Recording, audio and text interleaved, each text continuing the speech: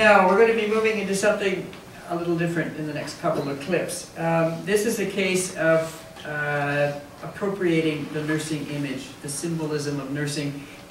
In both cases, I guess you could say impersonating nurses, but done in very different ways. In Nurse Betty, which is about to come up, this is a crazy story about a woman obsessed with the soap opera A Reason to Love. Her favorite character is the handsome Dr. David Ravel. Betty, the protagonist, takes on the persona of Nurse Betty in an attempt to become Dr. Ravel's nurse and fiancée. So she is adopting the role of nurse, and of course, not only the pretending to be a nurse, but she of course dresses appropriately. What is interesting is that this film was only done in 2000, and yet she's dressed as if it were 1982. That part hasn't changed in terms of that identification with what a nurse is all about. This is kind of a zany thing, and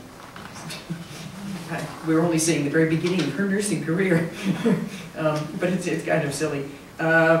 Kill Bill, Volume 1, is the next film after that. That's, of course, quite different, starting Uma Thurman, and it's essentially what's happening here is there is someone impersonating a nurse, but it's the complete antithesis of what a nurse does and represents. Nurses are trained to care for people and to look after them and make them feel comfortable, lead them to a cure if that can be done. In this case, the role of the nurse is to kill the patient. So it is the opposite. But of course, the way it's all done, it's quite a parody of I find it kind of humorous, even though I don't know if it's technically a humorous film. But the way it all comes about is kind of humorous. But it's taking that stereotypical nursing image and applying it to a slightly different role. You'll see when you see them.